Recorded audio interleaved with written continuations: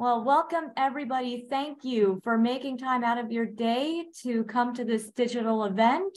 My name is Patricia Trutescu. I am the marketing manager for Books in North America, and you are in for a treat. So again, this webinar will be recorded. Attendees will get a chance to watch this video later and share it with their colleagues afterwards. The event will take the form of a 60-minute roundtable discussion between Steve Elliott, our senior mathematics editor, and Micah, the author of the book, Bitcoin, a game-theoretic analysis. And they will be joined by speakers today, Matthew Pines, Matthias Venturin, Xavier Ferreira, and Bennett Tomlin. First, to establish a few ground rules. After the 60 minutes of the discussion, we will have time for questions and answers. All participants' microphones will be muted and cameras will be turned off for the entire event. For anyone who wants to ask any of the speakers' questions, please answer them, put them in the chat, where the speaker and the moderator will be able to read them. Your questions should not be visible to the public. And now, without further ado, I am going to hand off the floor to Steve Elliott. Thank you, Patricia. As everyone said, I'm Steve Elliott. I'm senior editor for mathematics here at the Gruyter. I think we're in for a real treat today, and our panelists are very knowledgeable. Speaking of which, why don't we start the panelists? I'll allow the panelists to introduce themselves.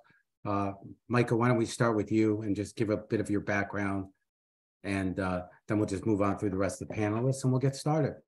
Hi, I'm Micah Warren. I'm associate professor at the University of Oregon. I study mathematics. Most of the time I study differential geometry and partial differential equations, but I've kind of been looking at this on the side over the last 10 to 12 years. And now I guess I have a book on Bitcoin. Okay, there you go. Okay, who's next? Matthew Pines, and then we'll go to Bennett and then Matthias. Yes, thanks everyone for joining. My name is Matthew Pines. I'm the Director for Security Intelligence at the Krebs Demos Group, which is a geopolitical and cybersecurity advisory firm. I'm also a National Security Fellow at the Bitcoin Policy Institute, which is a think tank devoted to the research on public blockchains. Thank you. Bennett. Hi, everyone. I'm Bennett Tomlin. I'm the head of research for Protos Media, a cryptocurrency media company, and I am the co-host of the Crypto Critics Corner podcast. So be sure to check it out. If you want to put the, we can put the name of the podcast in the chat if you want at some point, please. Okay, Matthias, over to you.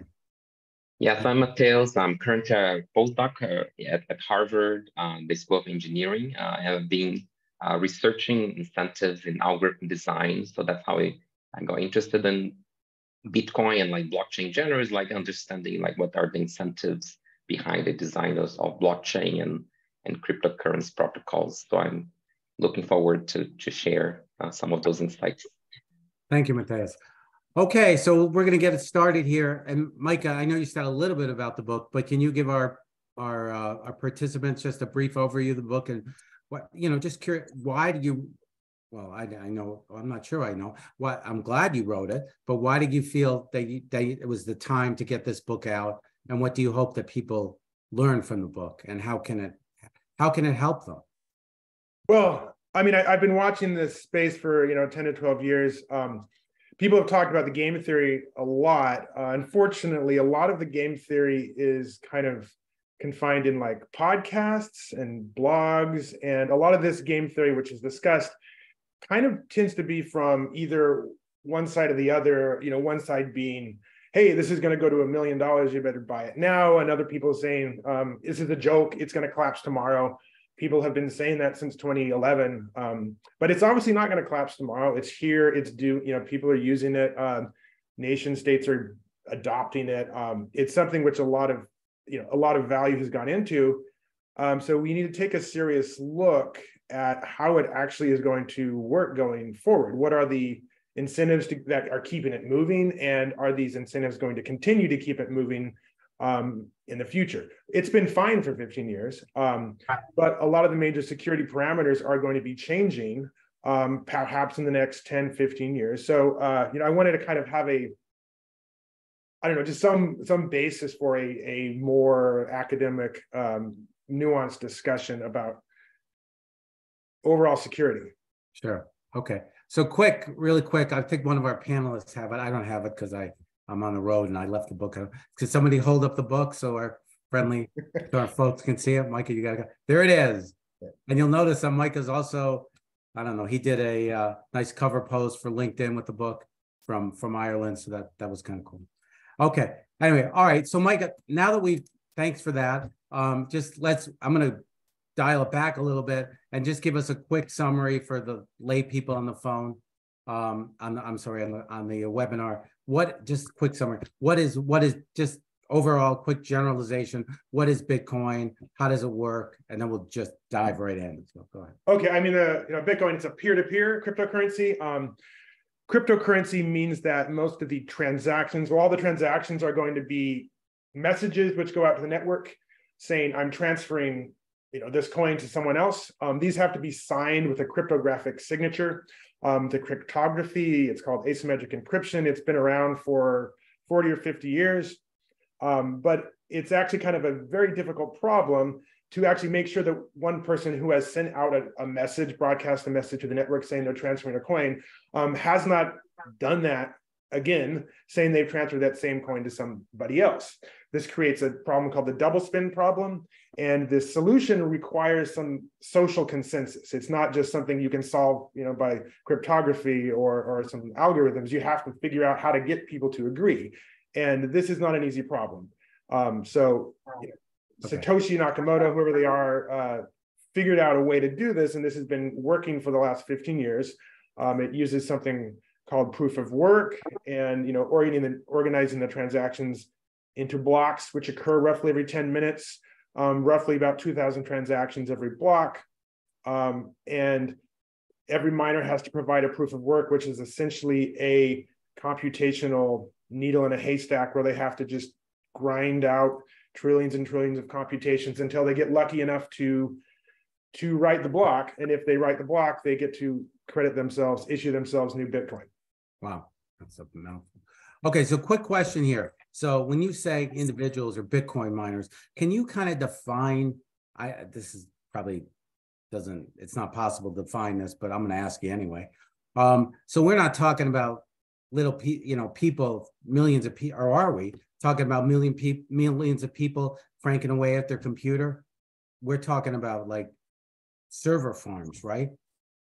Well, 13 years ago, yes, it was, there are a lot of people that have mined Bitcoins on their laptop, like hundreds of them. It used to be something you could do with your laptop. You could mine lots of Bitcoins, but that was when Bitcoin was $1 or 50 cents or something like that. So it was reasonable that you could do this with your laptop. Of course, as the value has gone from, 30 cents to $1 to $30 to $1,000, like you had these large corporations filling up warehouses with very special machines. And so typically today, it's not, an individual miner is not going to be able to find a block, do all these really, really heavy computations and find this block. An individual miner which just has like a single machine might join a pool to get a share of a block.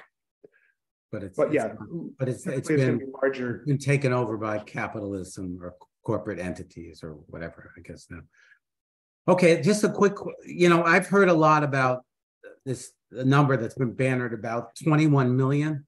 What is this, Bennett, maybe you can tell us, what is the significance of 21 million? And why is this the magic number, as we say, or as people say? Well, in the current implementation of Bitcoin as it is, 21 million is the total number of Bitcoins that will ever be issued.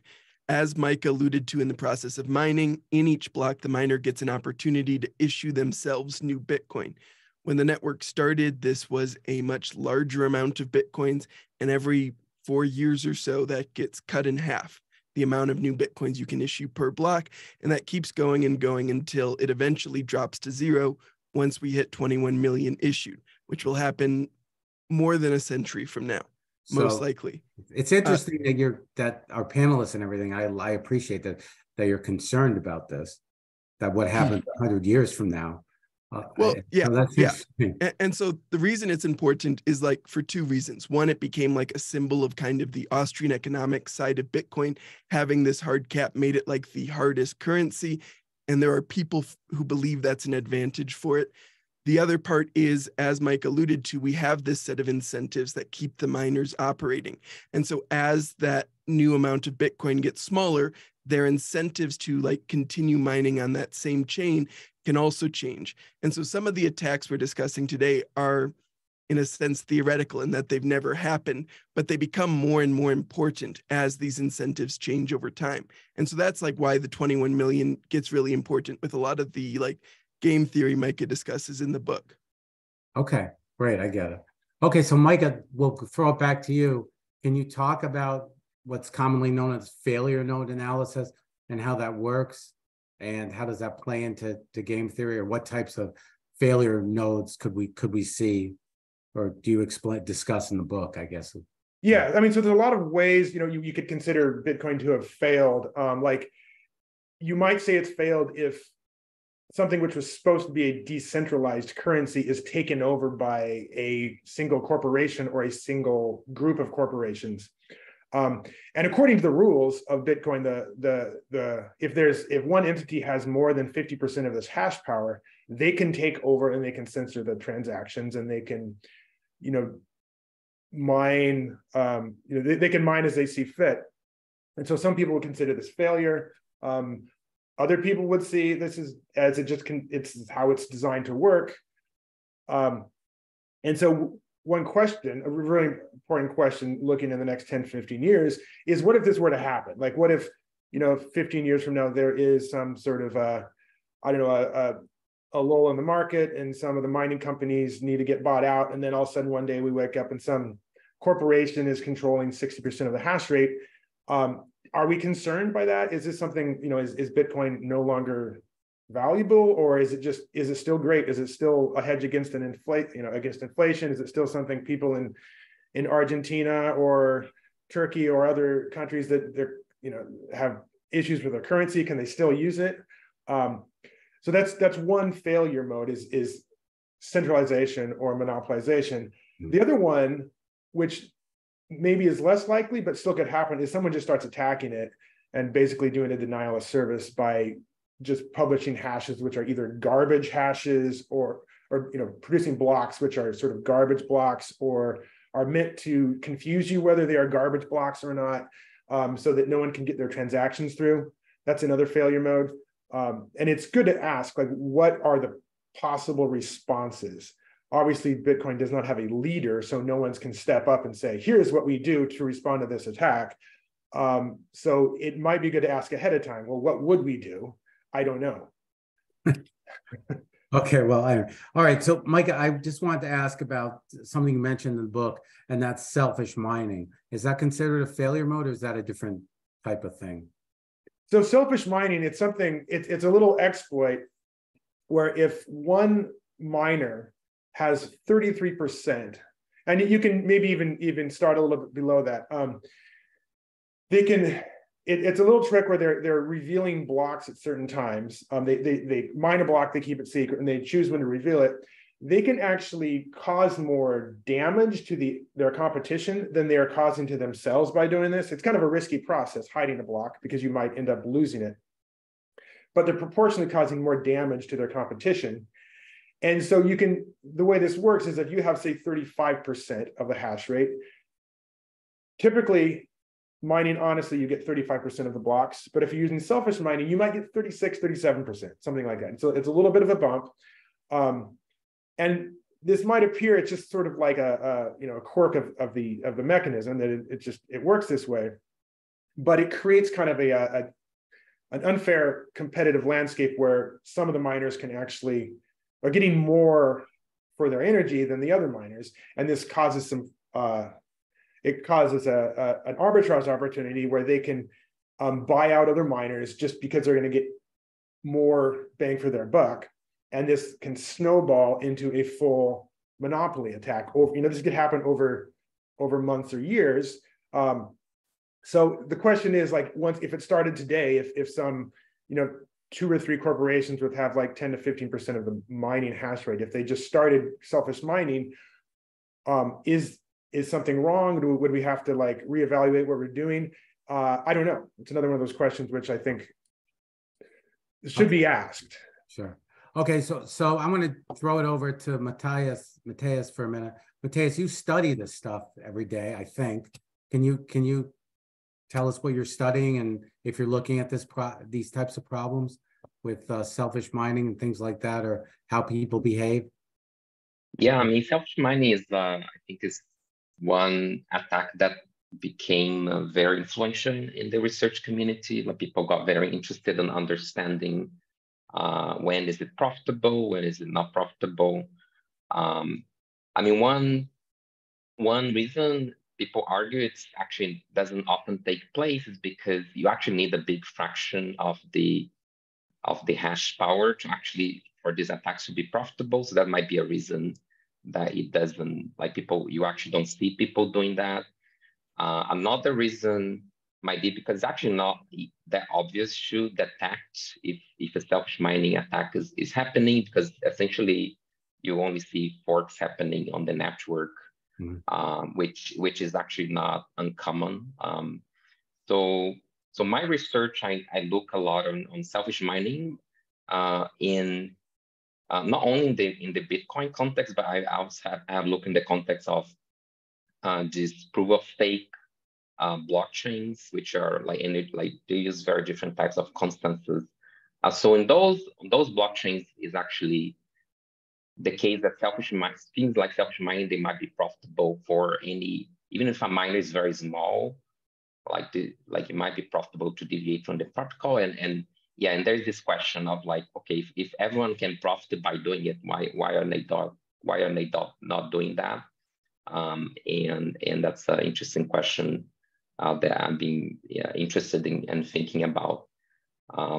But yeah, like, centralization is like the Bitcoin really relies on the fact that the network is not centralized, because once it becomes centralized, you have this possibility of having these attacks, and you have to be wondering, okay, what's going to happen if people are doing playing these games that that you don't expect it initially. Thanks for that overview. I'm going to kind of throw it more into the geopolitical realm, which means we're going to hear from Matt Pines. Matt, I'm just curious. I know you have a perspective on this. Where would an attack on Bitcoin come from? And particularly your expertise from a corporate standpoint, would it come from a nation state? Would it come from an individual? And what would the consequences be of such an attack? Because I guess you study this stuff or you look at this stuff. So yeah, like in general, when we think about like risk assessments or threat modeling, you try to think about the motivations, the intent and capability of a variety of set of potential threat actors. And you think about the different methods or sort of means of attack, right? And this is not just unique to Bitcoin or cryptocurrencies, like this is unique to just like any sort of cybersecurity sort of threat model analysis. And so we think about sort of stepping up from like what you are trying to attack, or what are the vulnerabilities of a system you're trying to exploit. In Bitcoin, it's consensus around 3 things. It's consensus around the rules of the system. It's consensus around the state of the blockchain, and it's consensus around the value of a Bitcoin. And so there are different ways you could try to attack or exploit vulnerabilities in each of those different parts of kind of the consensus, which is essentially ultimately a belief structure, as Bitcoin is a socio-technical system, right? So it's interaction between human beings, their belief structure, and the instantiation of certain beliefs about a software protocol that everyone chooses to run because they believe other people will choose to run it. And they believe that other people won't change the version of the software and the activities that they're using that software for in the future. And so there's a sort of reinforcing set of beliefs about other people's beliefs and incentives about how much value they've actually put in, and sort of not just beliefs, but actual investments of their personal capital, time, energy, and probably like, some certain emotional commitments, right? So that's like the structure of what you're talking about. And then there's different actors that might have different motivations and capabilities to try to undermine different parts of that consensus. And it could come from either unintentional or intentional actors within the Bitcoin ecosystem themselves.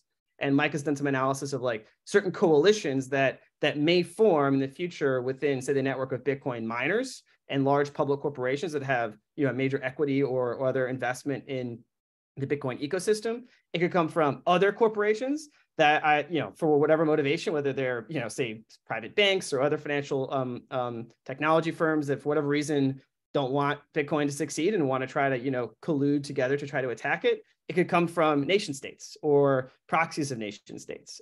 They may have different motivations, may have less sort of financially motivated reasons to attack Bitcoin or exploit Bitcoin. And so this is where you try to game out what are the certain conditions under which those sorts of coalitions of those actors could form, what capabilities would they have to sustain an attack or exploit vulnerabilities in the consensus that keeps Bitcoin running. And so that is like, the whatever $400 billion question.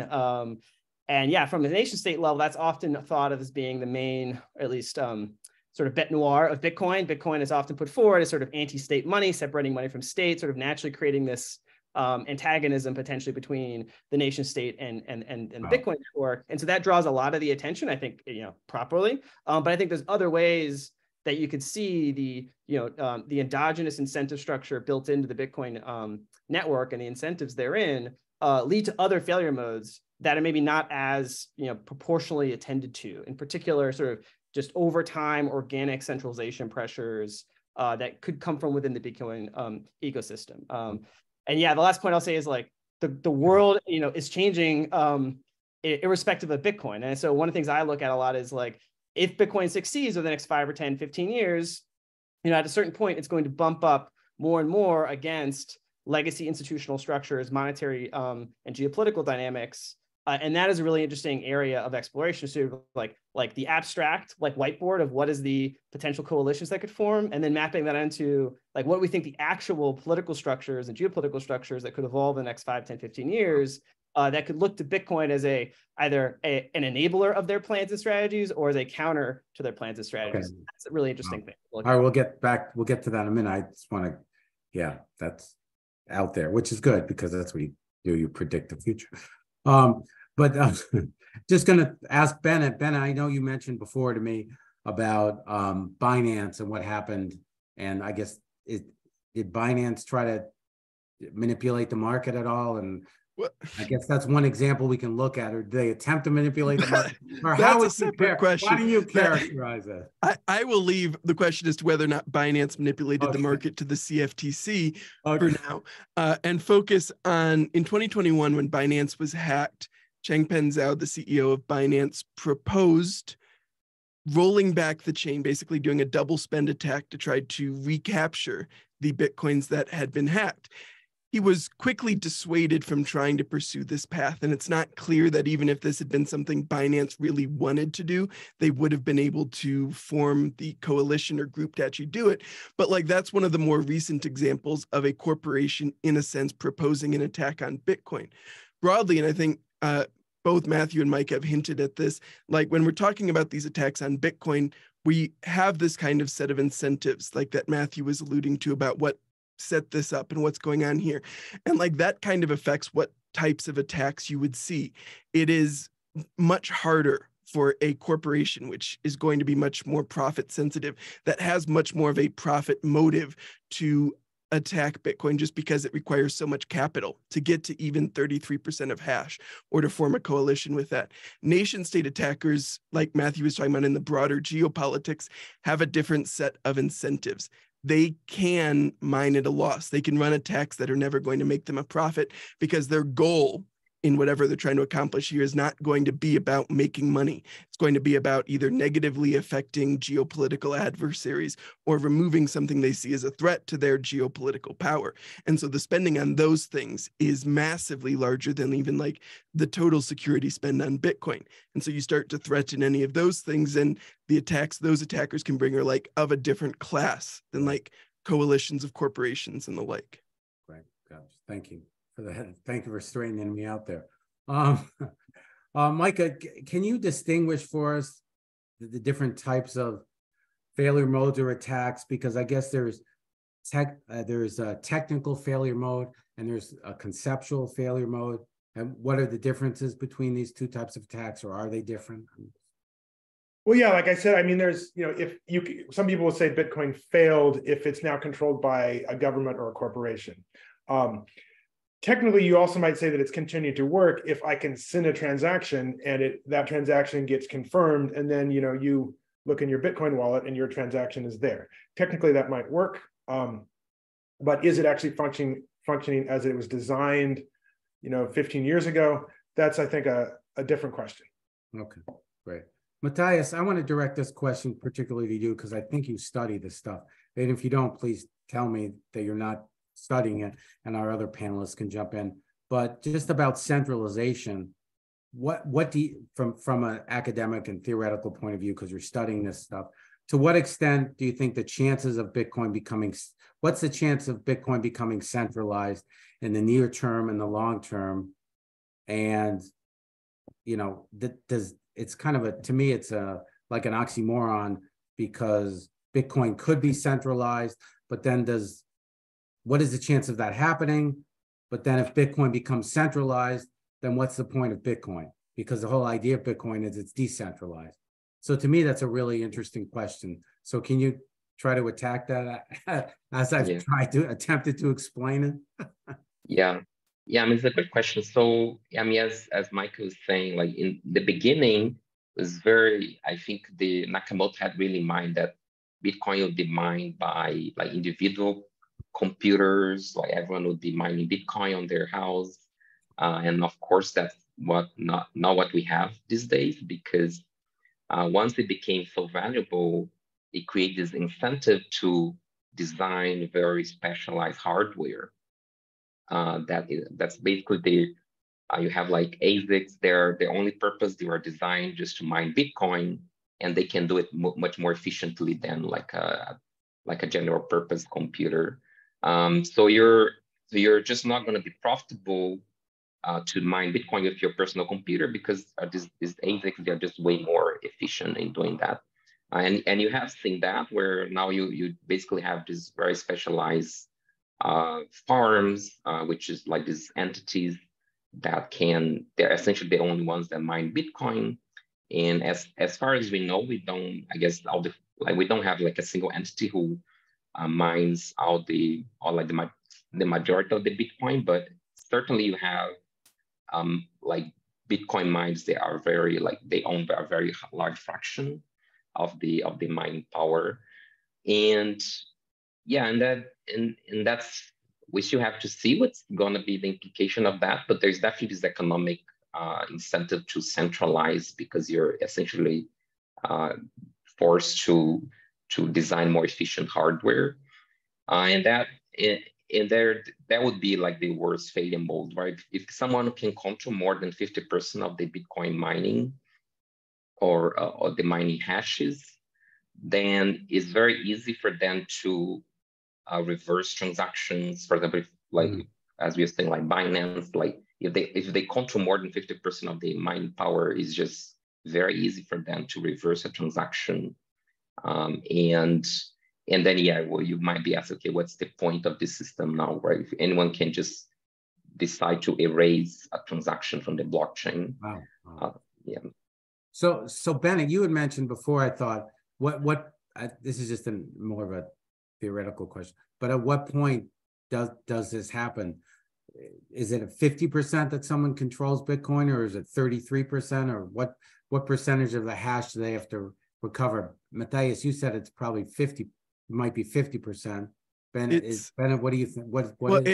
It's probabilistic, right?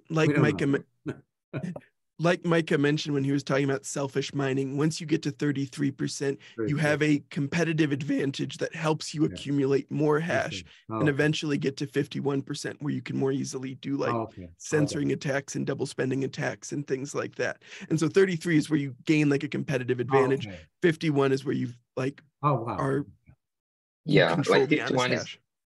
51 is essentially you can erase anything you want.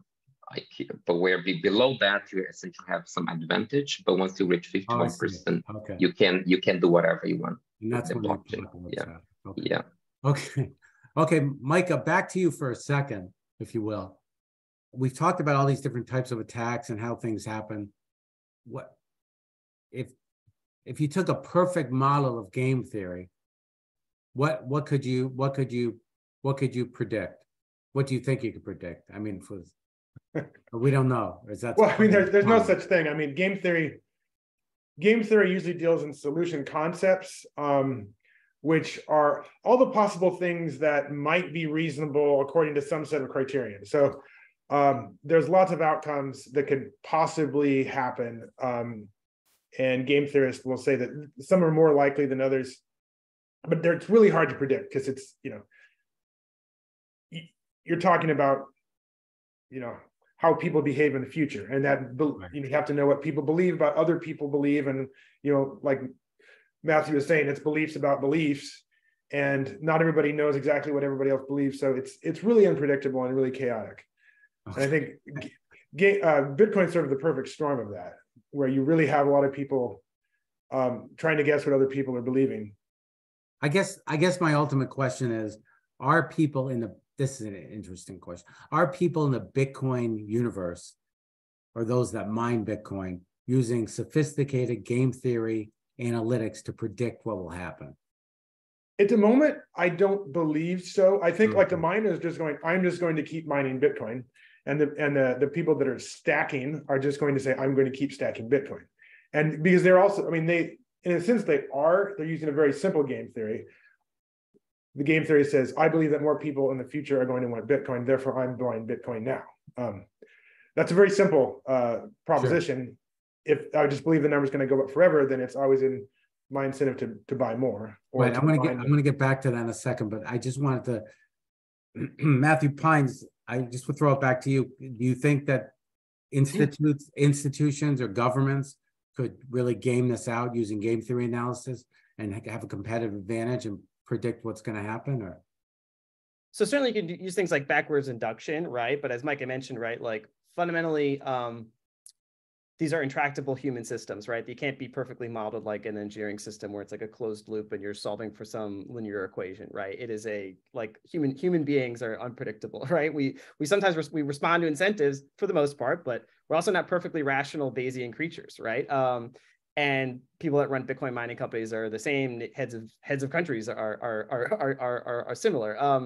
And the interesting thing about the Bitcoin mining kind of industry, because it's a subset of the overall kind of Bitcoin incentive structure, but it's a critical one, is they do reason about what they think other miners are likely to do in response to, say, like the halving event. And you can do lots of Bitcoin mining is a very weird industry in the sense that like the product of these companies is undifferentiated, right? It's like they all make the same hash, right? And they're all bidding in a perfectly competitive auction globally. What they really compete on is operational efficiency. So capex and opex, essentially cost of their operations, cost of their input energy, and the efficiency of their mining machines, and whether they have vertically integrated operations, right, to be able to try to squeeze as much essentially like cost per terahash. And as Bennett mentioned, every 4 years, basically like the block reward cuts by half. And so that's a very weird industry where essentially like there's like an overnight shift in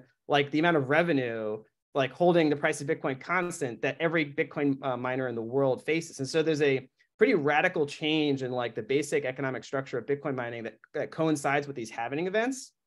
And so Bitcoin miners, like they're strategic players. And so they try to position against those future events, but also the cost of capital, their machines, where around the world they can plug these machines in to get the most essentially cost-efficient basis for their operations. And so it is a very weird and somewhat non-traditional sort of economic game that they're all playing against each other. No. But that's just like the day-to-day game. The coalitional incentives to say like attack the network, and that's a separate thing that I'm sure they don't want to talk about because it's sort of socially, you wouldn't be welcome at Bitcoin mining conferences if you were like talking publicly as a Bitcoin miner about how you could collude to attack the Bitcoin blockchain, right? It just wouldn't get you invited to those happy hours, right?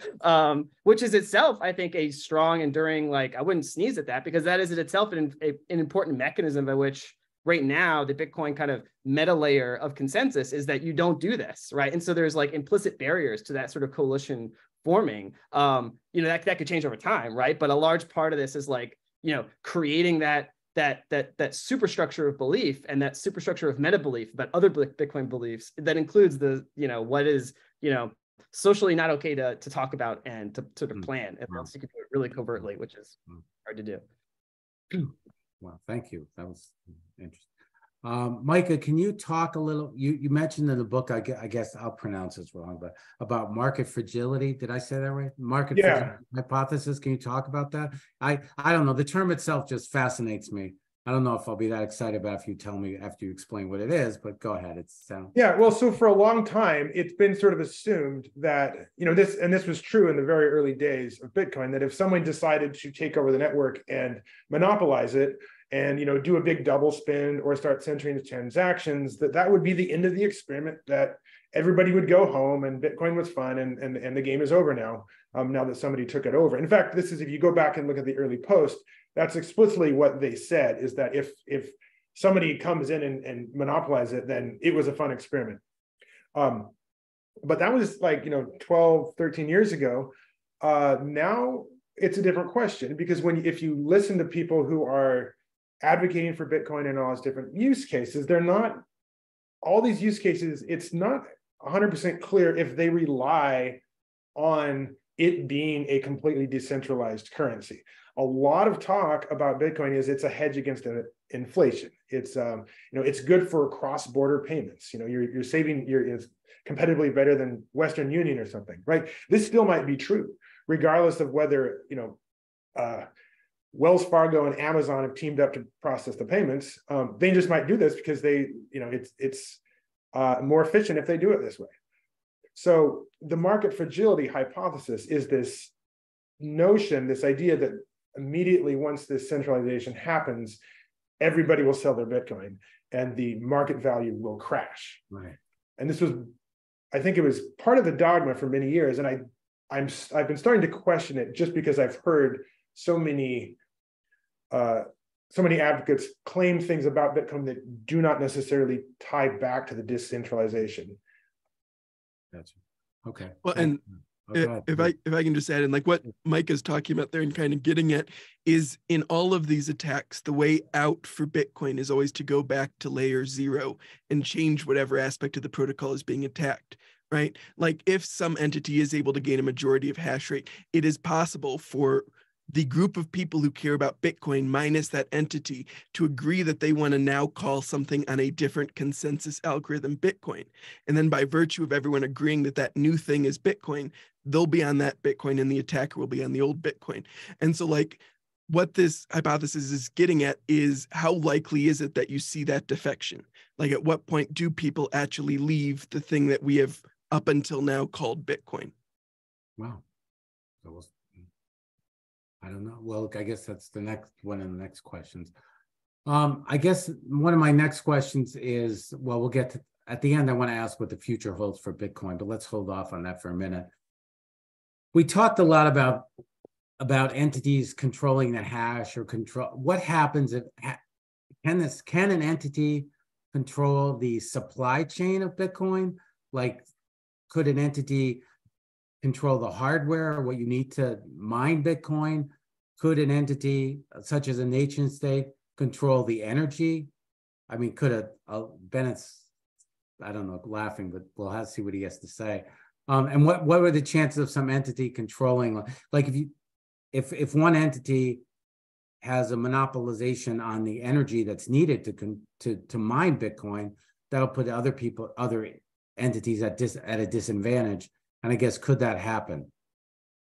Bennett, Sure, I'll jump in. Okay, well, you wanted to. I thought you wanted to, so go ahead. I was smiling a little bit there because during the block size war, when Bitcoin Cash forked off from Bitcoin, and when there was this major reckoning in the Bitcoin community about what is Bitcoin and what does it look like, Bitmain was the primary supplier of ASICs, the machines used to mine Bitcoin, right.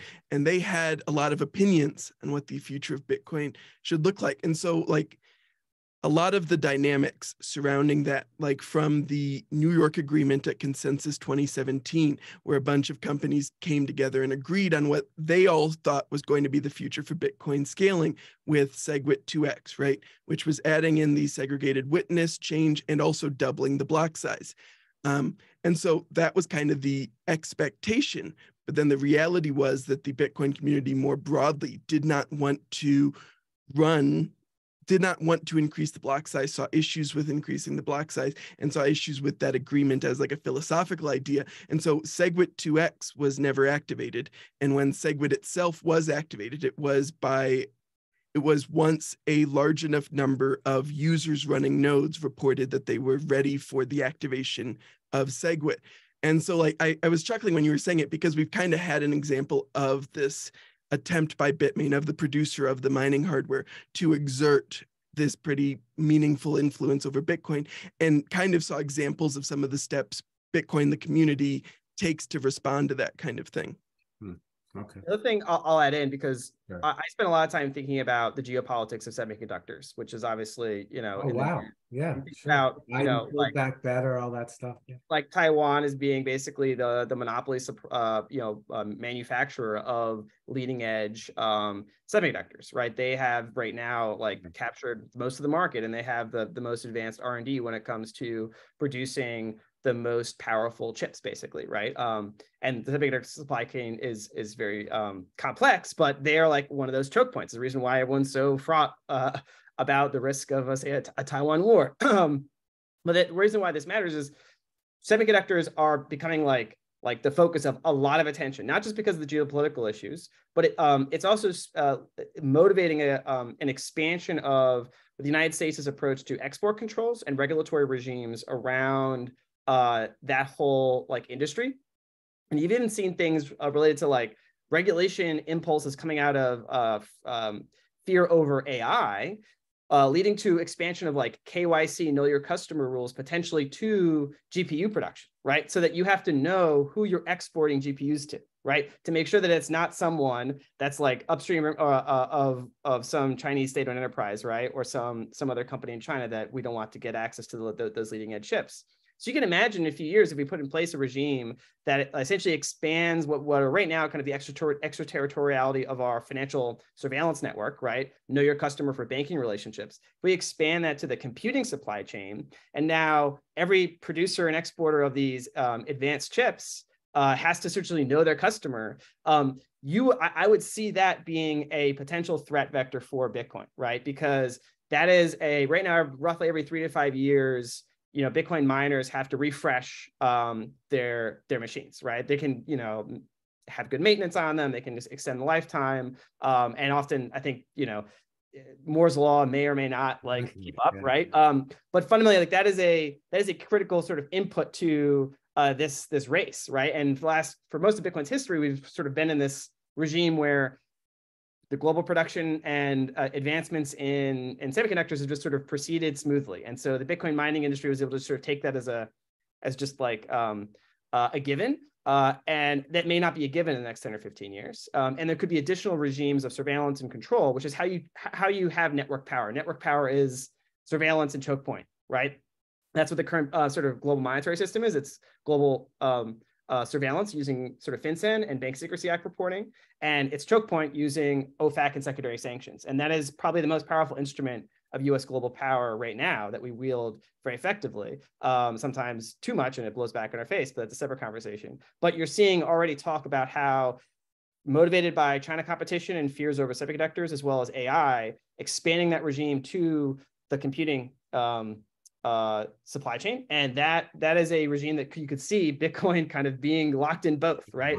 Both the financial side of things as well as the computing side of things. And it is sort of starting to sprout up in the middle of both of those regimes. So I'm focused on that in the next 5 or 10 years. Well, I mean, this is another conversation. I'm sure what I was going to say, but I'm sure our panelists will be interested in knowing about I'm just going to throw this out there just for controversial purposes, about the deep state and how the deep state might try to control Bitcoin, but we'll get to that at another point. I guess the other question I have is, and Matt Pines, you mentioned this in a previous discussion that we had individually, but to what extent, because you mentioned about the social consensus, and I guess what is layer zero, Bennett? You talked about that. What are the chances of an entity trying to manipulate Bitcoin? And this is something I don't think we've talked about, by using information warfare, or trying to change the consensus by information more. Yeah. I'll give my quick take, and I'm sure other folks Sure. bottom line is we're very concerned just as a society about, how do we reconcile, the sort of fragmentation of belief, right? That social media and now generative AI could potentially pose to like consensus on not just the state of blockchain or the rules around Bitcoin, but, the results of elections, valid arguments over, science policy, right? Like, we already have very difficult disagreements that are going to be accelerated in their divergence by the application of potentially these essentially AI bots that can be really sophisticated in their ability to weaponize disinformation, fracture kind of group consensus, sort of pit groups against each other. Like lots of states are investing these capabilities at scale to undermine each other's societies as a tool of statecraft and sort of asymmetric warfare against each other's societies. And those tools are getting much better very fast. And so you could imagine, a lot of the sort of layer zeros formed on social media is reinforced over social media. So that would be a prime, a ground to try to, manipulate that consensus formation and do that maybe in concert with some of these other attacks, right? To sort of get a synergistic effect. And I'm sure Bennett has thoughts on that too. Well, yeah, that was the point I was going to make right after yours, is that if layer zero is the out, if going to social consensus and changing what we all agree on in Bitcoin is like the last ditch option against most attacks, making it harder to use that means that it is far harder for whatever the Bitcoin community is to coordinate, organize, end up on a different consensus algorithm, on a different version of the client, appropriately ignoring attackers, whatever. And so it makes all of your attacks more powerful if you're able to successfully make it so the Bitcoin community cannot effectively coordinate or agree. One of the last questions I was going to ask, I'll just ask this: what does the future of Bitcoin hold? But I guess, I don't know, we could have 10 different answers, and if we knew, we'd all be billionaires now. So, but why don't we just go around? I mean, just quickly go around the panelists, then we're going to get to the questions because we've got some really great questions, and thank you for sharing those questions with us, and we'll get to them in a minute. But just to go around the panel, Micah, why don't we start with you? To kind of summarize, what do you think the future of Bitcoin is? And then let's go the next 5, 20, 50 years out there. Oh, gosh. I mean, Bennett will be around in 50 years. I'll be long gone, but anyway. I mean, yeah, there's a lot of ways it could go forward. So I do think there's going to be some sort of security phase shift in the next 10 to 15 years where these parameters change and people kind of come to a different understanding of how this needs to work. Obviously, the number can't keep going up exponentially forever. That's not possible, except for unless it's a very small exponential rate. So eventually, the markets are going to mature where your markets for ASICs is going to make it very competitive for mining. So the miners are going to have a lot of competitive pressures. So at some point in the next 10, 15 years, there's going to be some sort of change, and I think in the way that the people view it and what it's used for. And it could just be that it keeps working kind of at like a number where it is now. And people might shut up about it going to $10 billion. At some point, this will probably happen. People will stop claiming it's going to take all the Earth's value. And it might occasionally have a spike where it goes from $50,000 to $100,000 one day, and we find out later something happened. That's one option. That's kind of like maybe more than likely that it just kind of doesn't really do anything crazy spectacular. But then I think it could eventually at some point be sort of soft, centralized, or sort of captured, where it's just nobody will do anything really crazy with it because they know that if someone did anything really crazy with it, then that would, they would probably get caught. Maybe people will do small time things, things they don't want to get censored for, which is fine. But you won't have the Iranian government transacting with North Korea, tens of billions of dollars. thumbing the nose at the US. I don't think that's going to happen. Okay, Matthias, you study this stuff, don't you? So what do you think is going to happen?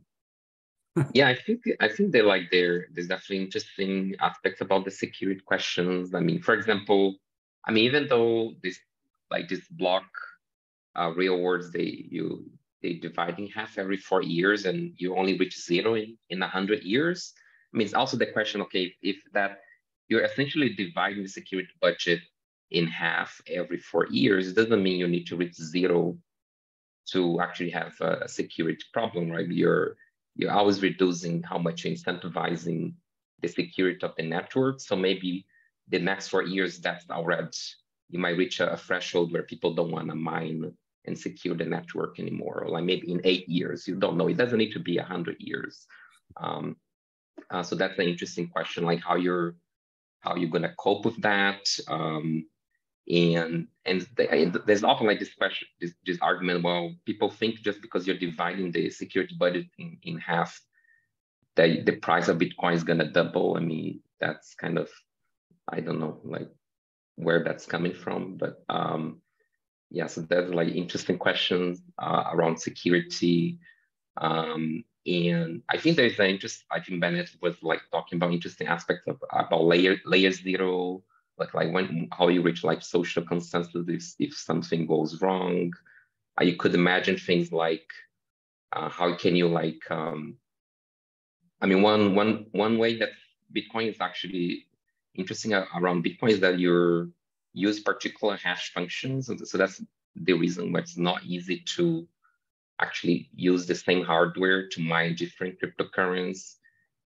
So there's just interesting aspects about the hardware itself that makes it hard to manipulate the mining of the network. So I think these are all like interesting questions. I'm very interested on the protocol design level, how you can change the protocols, how you can design these protocols in a way that they'll make them more robust to the long term. I think that's an interesting direction. Thanks. Bennett, you had a little, yeah, go ahead. You can tell what Bennett's going to say because he gets a little small.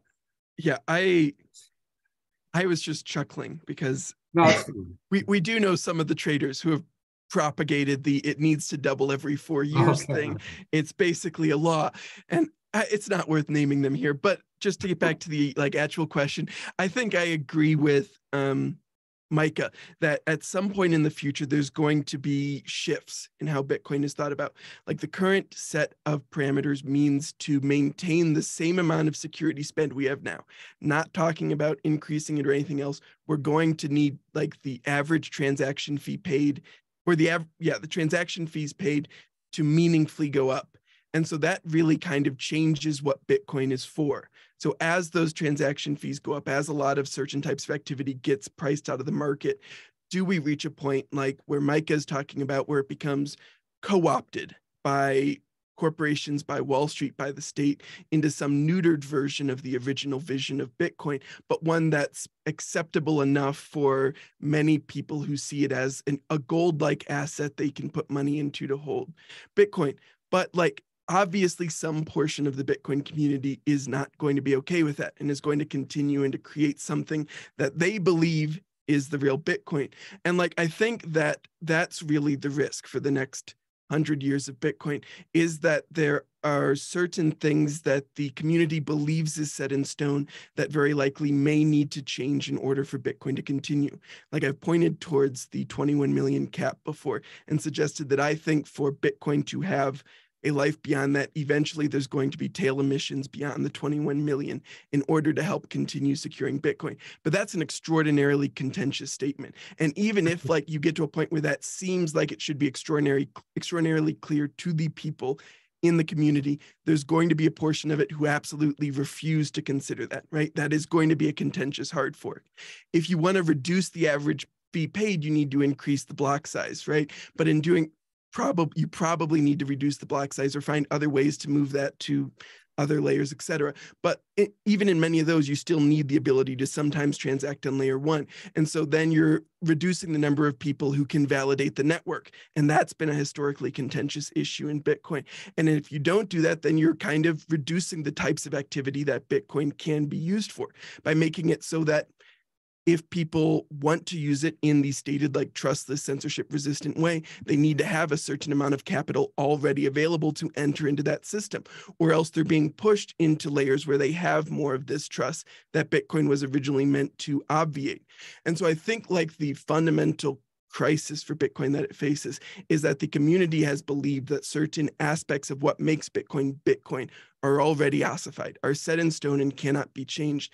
And if that is true, there are like a series of different potential crises that face that conception of what Bitcoin is over the next several decades.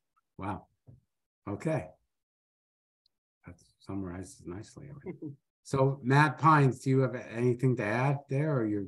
Yeah, I mean, so it's really interesting. Like Bitcoin, I mean, Bitcoiners are fond of saying like Bitcoin fosters long-term thinking. It also fosters long-term paranoia, right? But it's like, it's funny how, like, because of the nature of the protocol, because the issuance schedule is so fixed, you can have like these debates, which are like, okay, anchor your assumptions on a certain way of we think the next 5, 10, 50 years are going to play out. Because we know the issuance schedule is fixed, you can sort of, okay, well, then the security budget has to be X in order for us not to fall below some threshold, right? I mean, I think, was it Yogi Berra, right? Prediction is hard, especially about the future, right? Like I just look at like all of human society and I'm like, where would I feel comfortable making predictions about the stability of like any human system by 2050? And I struggle. I look at just like the US as the global hegemon, like all things being equal, just with our current sort of fiscal projections, the largest single program, the largest single expenditure in the federal budget is going to be interest expense by 2050. So that's like, that would break the current system, right, of sort of political economy, taxation, just basic model of social contract that we have. So like that's a looming crisis that we're aware of. You know, if you're an environmentalist, you look at climate change, you're like, oh, okay, we're facing deadlines for net zero. We have to fundamentally transform our energy system. We have all this geopolitical frictions. China has set a target of 2049 where they're going to have essentially like national rejuvenation, which basically says they're going to have Taiwan as part of like, you know, their governance system. So like, if we're trying to like zoom out and be like, just Bitcoin, okay, like face this crisis, like almost every human system is going to face some form of like potential existential crisis between now and, you know, 2050. So like, I'm not, just because I'm like, I don't know, like I like looking at Bitcoin, but I'm also like, okay, well, is there a safer bet that I'm going to put all my chips in, right? Like, I think it's interesting to see how Bitcoin, if it starts to become involved in these larger conversations and larger kind of monetary and geopolitical dynamics, a lot more attention is going to be paid to, okay, what are the inherent fragilities or instabilities and incentive you know, mismatches inside Bitcoin, and where I think Micah lays out some of those scenarios are really interesting, right? It's like, it may not be this like hyperbolic, you know, failure or, you know, to the moon scenario. It could be this sort of meandering, soft capture, you know, accommodation, sort of middle ground where, you know, human beings, right, you know, make compromises all the time. And it could flip. But honestly, there's so many contingencies involved in planning the scenarios out with like underlying like infrastructure that goes into mining, like changes of a computational paradigm, right? We like invent a new form of computing, like, okay, like what does that mean, right? If we unlock a new energy source, right? And now like we've got lots of cheap free energy that's not as geographically contingent as wind farms, solar farms, fossil fuel, et cetera. That changes the distribution of Bitcoin mining and potential, you know, centralization pressures. And there's lots of other political dynamics, like political evolution of the dominant regulatory regimes on Earth right now, and sort of the G7 alignment of sort of Western liberal powers, you know, basically are the ones that are underpinning this sort of global regimes of regulation that are, you know, the principal capture vector for Bitcoin. And the associated kind of, you know, pools of capital that they can influence and, you know, control by proxy, you know, those could degrade over time. And so like, there's lots of scenarios that I think about that are like on this wide spectrum. And I just don't make predictions at the end of the day. Right? No, and this got it. Yeah, this is why the price is what it is, right? If all that was like fully baked in, right, there'd be, you know, there'd be no risk associated with that. That's why. Who knows? We could have cold fusion, and that would solve all the energy problems. All right, anyway. I'd love that, you know. that would be much better. Anyway, so we do, thanks everyone. So we did some great questions here.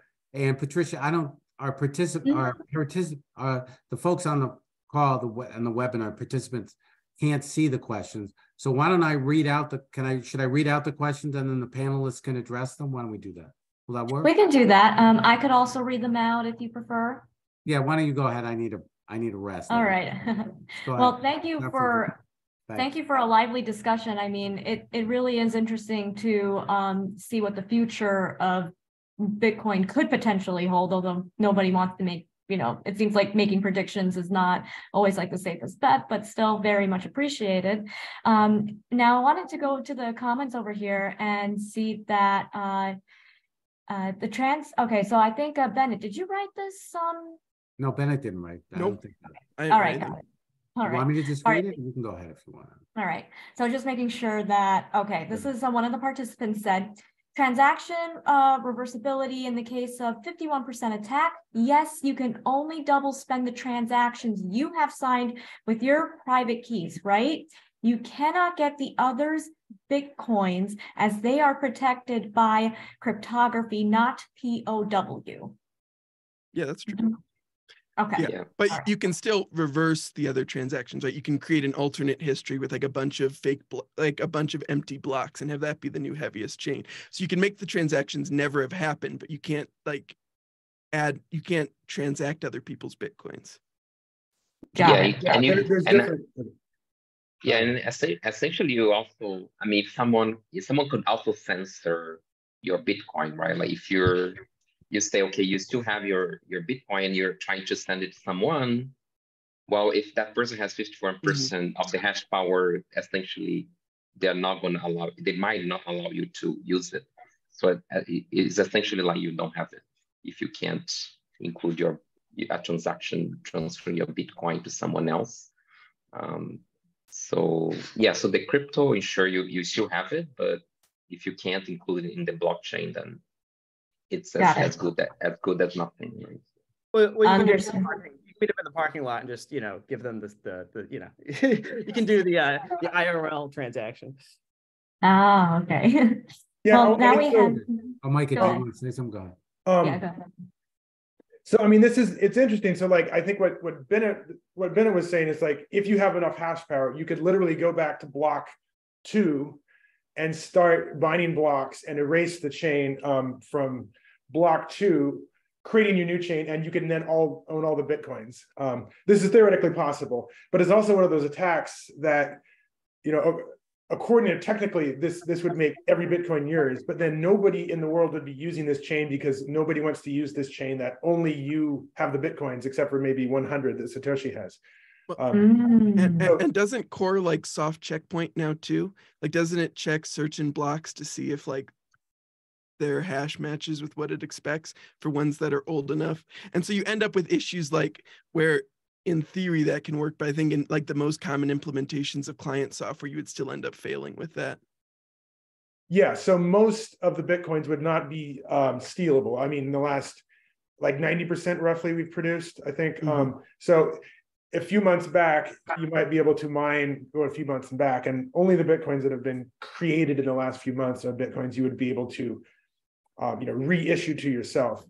There are more, there's like a really heavy-handed attack, which might allow you to take someone's Bitcoin without their keys. And it's extremely heavy-handed and it's probably not likely to work. And that's if you have so much hash rate that you start mining a chain that just forces, that just allows, that just declares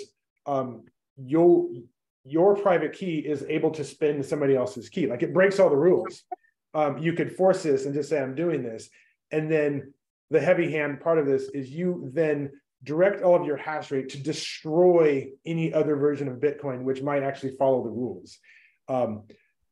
It's sort of unlikely, but it's a 67% attack in that you're taking half of your hash rate and you're using it to destroy any actual Bitcoin, making the only Bitcoin that works a sort of perverted Bitcoin that you run. But other than that, yes, you cannot do anything without the cryptographic keys. Okay. Okay, got it. Got it. Thank you for So you want that to go on to the answer. next? Yeah, go ahead. We're getting a lot of Yeah. questions here. We're getting a lot of questions. You This want is me to read great. it, or do you want to read it? Sure, you can read the next one, Steve, All if right, you'd sure. like. Given the halving schedule, doubling the cost of production every 4 years, and mining difficulty, scaling production costs along with participation, doesn't Bitcoin game theory amount to get in? This is interesting. Get in early so you can profit, as per Nakamoto in February of 2009. And then there's the quote from Nakamoto there. So, Would you like me to which I can read, I quote? guess. Okay. As the number of users grows, the value per coin increases. It has the potential for a positive feedback loop. As users increase, the value goes up, which could attract more users to take advantage of the increasing value. Any comments on that? I mean, is that? Yeah, I mean, in a sense, the halving schedule halves the cost, like halves the energy spend denominated in Bitcoin every 4 years. It's not doubling it, because like the amount of new Bitcoin being issued are going down by half. And like in most theories of Bitcoin, I think there is like a belief that there is some amount of network effect where the more users who are able to use Bitcoin, the better for Bitcoin. And so that results in potentially more value for Bitcoin. And there is the dynamic where you used to get 50 Bitcoins per block, and now you get 6.25. I think it's 6.25 per block. And so like, yeah, you get a lot less if you're mining Bitcoin now, and you're investing a lot more energy to get it. But each Bitcoin was also worth way less back then, right? And there was a lot more open, it was a lot easier for Bitcoin to fail at certain points in the past too. And so like, yeah, there's a lot of early accumulators of Bitcoin who have disproportionately large sums of it. Got it. All right. We have another, all right, this is more of a comment. Well, this is actually a quote from Satoshi that somebody submitted. Steve, do you think this relates, so sorry, just to interject, I think this relates to the original question we were answering about like transaction reversibility. In like, this is talking about how taking over the network, you generally can't reverse most transactions unless you control the keys. So I think this quote relates to that original question. Okay, got it. That, I guess. Okay. All right, then shall we move on to the next? All right, so this one is a question, and it says, isn't the price of Bitcoin already manipulated with information warfare? Last I checked, the price of tokens in crypto is heavily manipulated. That you're kind of like smirking there. There is an actual liquid market in Bitcoin, right? It is possible to buy and sell pretty large quantities of Bitcoin today if you wanted. And so there's real money being transacted right now for Bitcoin buying and selling. Mm-hmm. There's someone on the other side of those trades doing the other thing. Okay. Yeah, I mean, the key thing to me is like, you can like, price in markets is subject to lots of inputs, right? Which people have inside information, they try to trade on that in all sorts of markets. That, you try to mitigate that as much as possible, is why you have like, regulated markets. You try to ensure there isn't someone with, disadvantaged position trading and exploiting that information against other people in the market. But that's like a general failure mode for almost any market, is asymmetric information, market makers exploiting, like the order book, et cetera, front running, all that sort of stuff. The part of information warfare that's like we're talking about is like is attacking the social consensus, like for the purposes of actually degrading the usefulness of the blockchain itself, and not just, that hasn't happened yet. I mean. Not that we're aware of, right? I guess you could imagine. First tested it, and they've like done some, covert tests, and subtly tried to see what they could influence. But I don't know. There definitely are lots of. I mean, it seems like bot farms on Twitter, which are intent on either degrading or advocating for different currencies. Like I get, you go out on social media, you get attacked by a lot of these people that want to tell you that this Bitcoin is garbage and try this other cryptocurrency which is going to work. You also have people that are, promoting Dogecoin and decide to like buy the largest social network in the world. And that could be a form of information warfare, which you might try to profit from. Okay. All right. Well, thanks. Yeah. Okay. So we still have more questions coming in, so I'll just read it. Think about 51% from a game theoretic perspective. And what kind of reality is this kind of highly coordinated attack? And what kind of reality is this kind of highly coordinated attack might happen? Likely to happen, yeah. Likely to happen. It's true that any government can conjure any amount of debt tokens to finance this, but it is unlikely. I think that's a statement, but does anybody have anything to say? So I mean, imagine the price stabilizes and the mining market stabilizes. You could have a situation where you have, say 10 miners, say have 10%. I mean, they could sort of, partially centralized. They all could be making very, very small amount of profit. They're spending each $1 billion a year. They're getting $1.1 billion in profit or in revenue. They're making small amount of profit. They could look at each other and say, okay, if 5 or 6 of us, or maybe 4 of us, if we're just interested in selfish mining, if we colluded, we would be getting 100% of the profit for 50% of the cost, basically. So your profit margins would jump from a small, narrow 10% or something to possibly a huge multiple of that. And if you don't assume the market fragility hypothesis, then this is just an arbitrage opportunity, which is sitting there for any collusive group of miners to take. Right. Okay. I'm going to go ahead and read the next question because the questions keep coming in, which is fine. Okay. What do the panelists think about Bitcoin mining being supported by inflows of fiat liquidity? Hash rate is supported by miners who have to pay bills in fiat, FIAT, and miner cash flow is based on their ability to sell Bitcoin. I haven't heard discussion around the hash rate collapse. Wow. Precipitated by a fiat liquidity crisis among miners. Wow, this is a long one. Do you feel that public investment in Bitcoin will continue to support the existing future hash rate? Wow. That's amazing. I'll go my first take on this. So we kind of saw a version of this in the past 12 months where, there was a very strong dollar. At the same time, there was a crash in Bitcoin prices and also a rise in like the fully levelized cost of energy. And so for the miners that hadn't either hedged their energy costs or had taken out lots of debt, now found themselves having to service expensive debt with rising costs and a lower Bitcoin price. And so they were selling like the Bitcoin, most miners were just net sellers of Bitcoin to generate fiat liquidity to pay off their debts to keep their operations running. A lot of them weren't able to do that. A lot of them went bankrupt. Some of the bigger ones, including like Core Scientific, went bankrupt. And so this, like any market, right? You're subject to shocks, and the ones that hedge those risks, that are better positioned, have more diversification, lower costs, they survive. The ones that don't, die. And this is it's a very competitive market. The last part, do you feel public investment in Bitcoin? I'm not sure what that refers to, as if government investment in Bitcoin, which is happening. I mean, we've heard just in the past few months, either nation states or nation state proxies, and small, are mining. I think the state of Nepal has announced a $500 million investment into mining. Wow.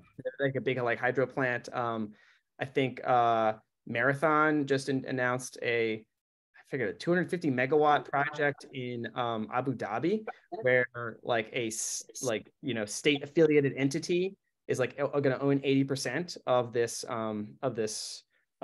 very large mining facility there. I think it take advantage of the fact that they have way too much energy to produce air conditioning in the summer, and that they don't need all that energy in the winter, and so they'll have this immersion cooled massive facility. That's, I think, some of it's funded by a state sovereign wealth fund or affiliated with the government there. So you could see these interesting dynamics play where there's large pools of capital that are often coming out of GCC countries, a lot of them, that the Gulf Cooperation Council said, like Middle Eastern countries that have a lot of capital, that we're recycling those dollars into like Western equity markets and Western debts that may slice off a piece of it and invest it into domestic Bitcoin mining potentially. At least you're seeing hints of that potentially. We got some great questions here, so I'm just going to we'll just keep Okay. plumbing. Yeah, I just want to be mindful of the time. We have 15 minutes left, so we may not be able to get to all the questions. These are all really nice questions, but we'll read through as many as possible. All right, I'll just keep going. All right. So here's another question or a comment, kind of a question. The halving reduces the supply of Bitcoin coming into the market. Reduced selling pressures and supply and increasing demand leads to a high probability the price will continue to increase. If that is not the case, then how do we explain the effect of halving on the price in Bitcoin history? If you assume increased demand for most things, you'll notice the price tends to go up. Okay, what does the mathematicians have? Yeah, well, also I should point out that the effect of the halving is actually halving. So, I mean, when there was only, after the first halving period, 50% of the Bitcoin had been produced. And when it's cut down to, from 50 to 25, that's a pretty significant jump in inflation. Like it was something, you had like, 10% yearly inflation, or maybe 20, it was like going from 20% to 10% yearly inflation. Now we're going to go, I don't know what it is, but it's something like we're going from like 1.2% yearly inflation to like 6% yearly inflation or something like that. And this might be the next one. And this is very small because you're now looking at like the total supply, which is out there and people have bought and they're selling and they're using. So the amount of new Bitcoins is just a trickle, and these aren't actually affecting most people's decisions to buy or sell Bitcoin.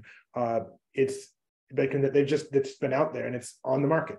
So I think it's kind of weird to just look at this input supply, the new issue, as like the only thing which is up for sale, when clearly a lot of people are just selling it for, because they want to make profit, or they think profit, or they think it's a good time to sell. Thanks. All right, everyone, the questions just keep coming in, so I'm just going to keep going. This one maybe, yeah. Lots of talk about hash rate. What would secure the network better? Double the number of miners or double the nodes? Yeah, I mean, the number of nodes, it doesn't matter. What matters in the end is the number of hash in the network. So I think that's the only way you can make it more secure, but also diversity, right? You don't want to have one single miner having a lot of the mining power on the network. Okay. Yeah, an attacker only needs like a minimal amount of nodes. You cannot overwhelm an attacker with nodes. All they have to do is just spin up their own nodes in order to proliferate all their mischievous blocks. Okay, we'll just keep going here. I'm glad that the people that are asking questions are engaged. We appreciate it. What do you think inscriptions and such things affecting mining business, e.g. totally new dimensions and block production, and now not all Coinbase released? Satoshis are the same, right? It's something that nobody perceived. This underlies the fact that we can speculate as much as we can, but now there is a last resort block space, but now there is a last resort block space buyers. This is not theory. This is the market litmus test. I'm going to defer to the panelists because I'm not sure what's meant by this. So, I mean, I wouldn't say at this point that we now have a last resort. We've seen inscriptions for a few months, and they've been, they've massively increased the demand for block space. It's very unclear that this is going to, that this has any lasting effect. I mean, it could be here in 10 years. I mean, it could also just kind of, go away next month. It could, maybe not. Like there's something called Counterparty, which was about 10 years ago, where people tried to do this as the first attempt. to do this with the Bitcoin network. We didn't have the same, we didn't have Taproot back then, but people tried to do this with Counterparty, and they had some early Pepes, is that how you say it? There's some early versions of this, but people lost interest in that, and I think, I don't know if people are they still buying CryptoKitties? I don't know. I can't keep up. There's CryptoKitties a few years ago, and then there's these Bored Apes. It may or may not last. I don't. That's okay. Sure. Okay. But, I mean, I'm gonna ask. Yeah, go ahead. I'm gonna ask Patricia. Patricia, how much time do we have left? Because we've got a lot of more questions that came in. We have 10 more minutes. All right. So left, should we keep going? Does everyone want to just keep going? I'll just keep going. I actually see a question specifically for Bennett. Would Okay, you go like me ahead. to? Okay, Bennett, based on your reply about price manipulation, do you disagree with the statement that centralized exchanges are manipulating the price of Bitcoin to liquidate short, long positions of their own customers, or that industry players collude with Tether to manipulate the price? I will say that we have seen evidence of various bad actors in the industry absolutely trade against their customers and seem to take advantage of information about how those positions are set up.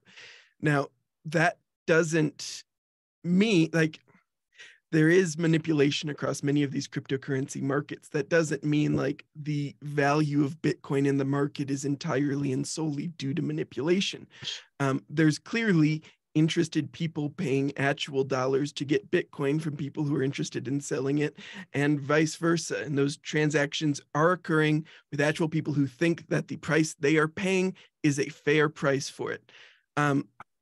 As for the question about like industry players colluding, the paper that's most commonly referenced to support this is Griffin and Shams' Is Bitcoin Untethered paper.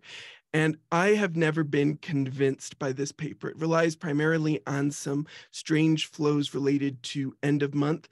And in the paper, they failed to discuss some of the other things that tend to happen at end of month that can cause this kind of thing, like CME's Bitcoin futures or other things that have specific dates that tend to align with that, and instead only point towards Tether's attestations. The other thing with the Griffin and Shams analysis is if you take out the two highest values, the relationship basically entirely disappears, right? And so we've got these two data points that are really kind of defining the relationship that they use throughout the paper. So on that point, my general stance is we have nowhere near the information we would need to support a contention that the industry players are actively colluding with Tether to try to inflate the value of cryptocurrency. Okay. Hey, here's an interesting. Go ahead. Sorry. No, go ahead. Go ahead. Oh, I was just going to say, I'll jump back from it. There's another interesting point and or question here. Minor business, as we earlier pointed out, is just OPEX and CAPEX optimization. But at the same time, miners generate additional revenues of business from demand response, stabilization plans,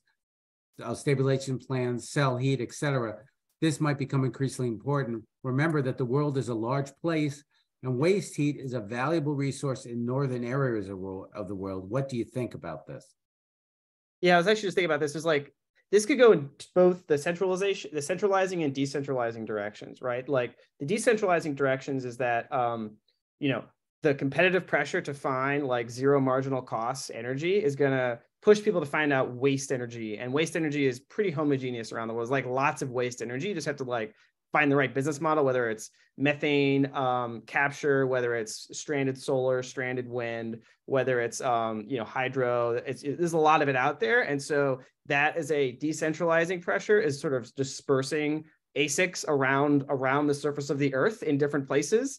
Now, the ownership of that geographic dispersion is a separate question, right? Because like you could have operations around the world, but could be owned by one centralizing entity that can decide what to do with that hash rate. So it's like a separate, like you have to decompose the question of like decentralization geographically, decentralization in terms of control and like ownership.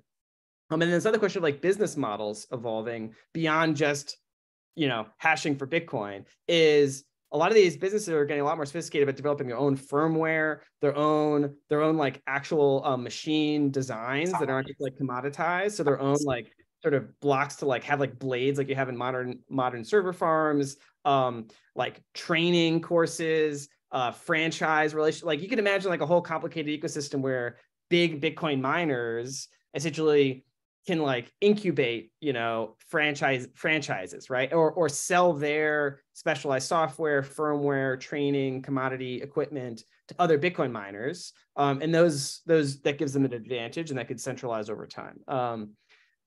So it's a complicated question, right? Like it's physical energy is a fundamental input, but then there's business models and capital structures which tend to centralize. On that same topic, it's important to know that right now, like the mining revenue is about $10 billion a year, roughly on order.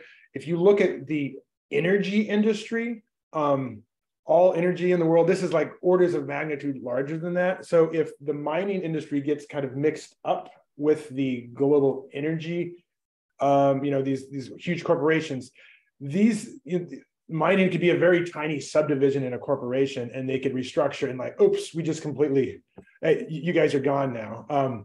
Which might be, this small portion of a giant company, which is making all this revenue, could be like or a large chunk of the Bitcoin mining. So it's being sort of yoked to this other industry could be somewhat make Bitcoin somewhat unpredictable, at least the mining security. We've got one last question here that I appreciate that the participants are kind of sending messages back and forth to each other. I'm not sure if that's your intention, but unless there's a specific question, I'm not going to address it. But the last question here that's in the chat. Oh, there's just another one came up. Thank you. What are your thoughts about so-called Bitcoin covenants? Does anybody have any? And then somebody said, great point, Bennett, about the market manipulation. But does anybody have anything to say about Bitcoin covenants to the extent that they actually exist? But no, I mean, I saw the debate last year. I don't know that it's like a huge deal either way. Like I didn't see it as a huge risk, but I also didn't see that this would really change things drastically. I mean, maybe I didn't look much beyond, but that's my. Okay, yeah. Here's an interesting question here. Oh wow, there's a lot that somebody wrote. I think we're gonna have to cut it off here after this question. I think about to run out of time. But maybe what we could do while we're finishing up here, there's one last question here, which I don't know. I don't think anyone will be willing to want to answer, but maybe they will. But and then there's another long statement. I'm not sure there's a question there, but anyway. So the question that someone had was, would panelists, it's totally up to you all, would panelists be willing to disclose if they own any crypto tokens or hold positions long or short in equities relating to crypto? I'd be willing to disclose. I'm not a panelist, I'm a moderator. I have no Bitcoin. There you go with that. So does anybody else want to comment on that? Or I can. I've got a full financial disclosure on my website you can find if you want, but I own no individual positions in cryptocurrency tokens or cryptocurrency equities. I own broad market-based index funds, so those may have de minimis positions in like Coinbase or other public companies that are nominally crypto, but nothing specific or held individually. Wow. Okay. Well, there you go. I have not much. I mean, I have a few, like over the years, I've had transactions. I've mostly divested. I still have a one Satoshi from 2014. I have a few crypto kitties. I have kind of dust that I've accumulated over the years, but no major, nothing major. I've mostly divested. Okay. Who's next? Oh, I have at least like 40,000 lightning sats. So. All right, I think we have. Well, no, we can finish up. I want to hear what Matt Pines has to say. Yeah, so I as of now, I own Micah's CryptoKitties. I just popped a piece of malware stack. Yeah, so I have a diversified portfolio that includes Bitcoin, but Bitcoin only. Diversification is the name of the game when it comes to personal investments, but I'm not a personal financial advisor, so don't take advice from me. Okay. Yeah, for me it's the same. I don't have Bitcoin. Yeah. Yeah, same here. No Bitcoin. Okay, well, there are some other interesting questions here, but I think we're kind of out of time. We've got about 2 minutes left. Yes. So I want to thank everybody for participating. Thank you to everyone for listening. We really appreciate it.